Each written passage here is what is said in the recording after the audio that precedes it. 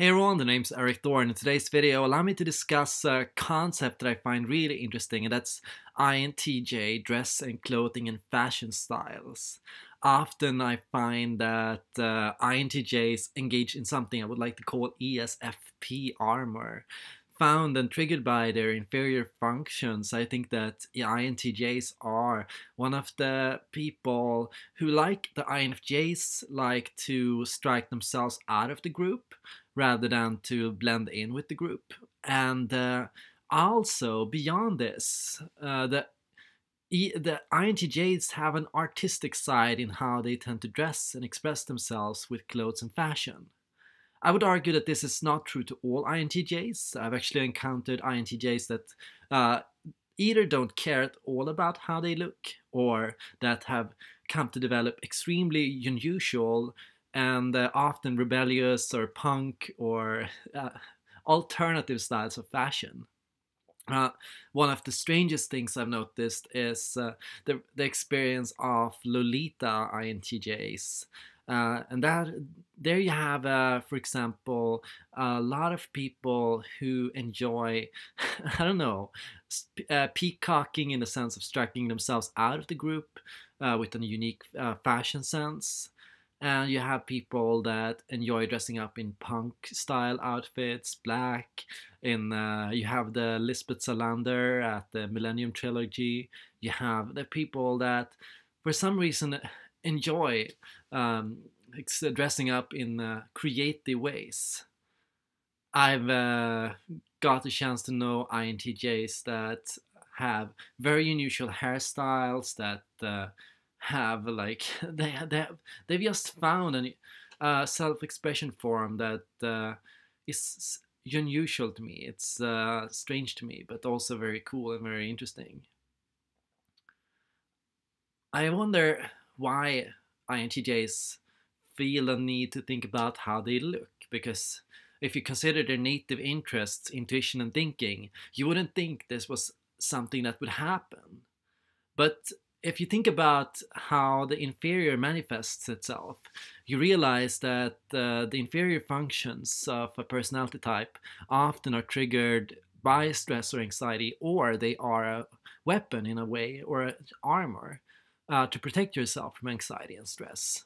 So if you are anxious about how other people look at you, and I think that's more true to INTJ women than it is to INTJ men, then I think often finding fashion and exploring alternative styles of fashion, something ESFPs naturally love, is something that can help reduce anxiety and reduce stress in social situations. In fact, I think that a lot of people, and you wouldn't think this was true, but a lot of INTJs, I think, who are made awkward or anxious by social situations and by fitting in, and the topic of, oh, how do I fit into with the group? How do I SF? How do I, how do I blend in with the community? Well, with these styles, you don't have to. You clearly signal to the group that you have a style, you have your unique way of expressing yourself, and you don't have to care about what other people think. And there's, and I think there's a relief in that, because if you're anxious about fitting in and you end up dressing up in an alternative style, that's a freedom, that's a liberation from caring about how you look, true caring about how you look. And that's the interesting thing about it. That's why I call it ESFP armor. I believe that INTJs pursue rebellious fashion styles, alternative fashion, because it gives them peace, it gives them center, it gives them calm in social situations and in situations where you have other people's eyes on you, other people looking at you, other people judging you.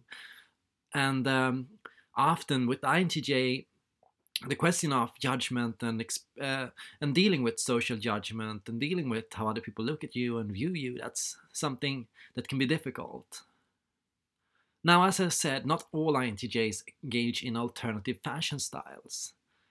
In fact, a lot of INTJs don't actually engage in, they don't actually care about their dress styles and how they look and how they appear so much.